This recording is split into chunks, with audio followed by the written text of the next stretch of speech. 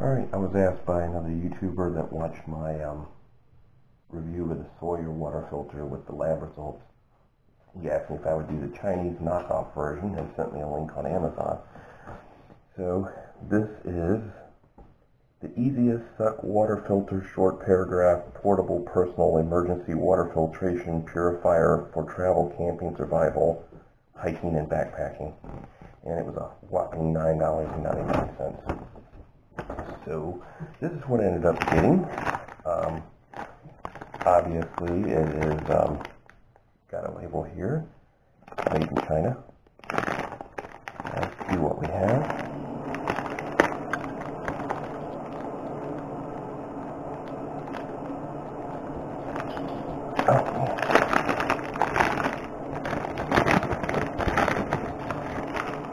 And there you go.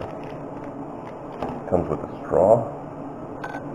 You got your filter here, and you have some instructions. So it looks like you can connect it to bottles, bags, all that stuff.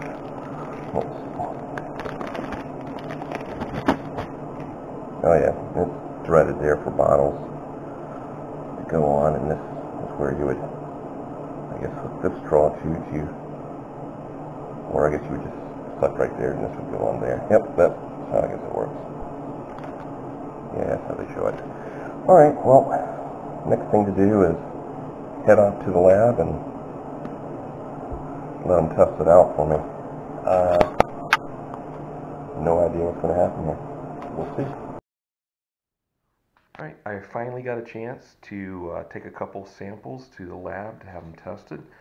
A raw water sample and a sample treated by my Sawyer Mini Chinese knockoff filter. And this is the same filter I just previously showed. I just peeled the camouflage off just to see what it looked like underneath, and it just looks like a gray plastic pipe. So anyway, it's the same one. Before I share the results, I'm going to say this. I took the water sample, I took the water to be filtered from the same place that I got the Sawyer water from, but weather conditions here are totally different than it was when I took the one for the Sawyer. It was warmer, the weather was really dry, and lately we've just had tons and tons of rain and no sun. So with that being said, numbers aren't going to be exactly like the Sawyer filter. So got analyzed by the City of Newport News Water Department, and here we go. So the raw water sample, go down here to the coliform, which is basically just an indicator of harmful bacteria, and it covers a wide range of bacteria. So from what I understand, I'm no chemist or anything like that, no lab person, so I'm just going by what I'm told. So the raw water had 52 colonies in it, and lo and behold, the filtered one had less than 1, which is actually 0, but they don't write 0, they use less than 1 for whatever reason. And disappointing with the level of colonies in the one that I tested with the Sawyer was, I think, over 1,300 colonies.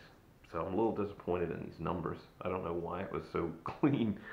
And it also detected a few colonies of E. coli on the Sawyer test, but it didn't have any in the raw water of this test. So obviously that came back as a less than 1. So a little disappointed in it, the number of colonies, but nevertheless, I mean, it worked. So does it work? Yeah, it actually does work. How long will it work? Got no idea. So I'm kind of thinking this: if somebody wants to send me a comment or send me a message, I will be more than happy. Be more than happy to send this thing out to you, let you use it for however long you want to use it, and then send it back and I'll test it again. I'd like to see how long it lasts. Because I just don't have time to go use this thing. But anyway, for now, the $7 Amazon Chinese Sawyer Mini knockoff filter, it actually does work. It does more than just make the water clear. It actually does clean bacteria out of it. So there you go.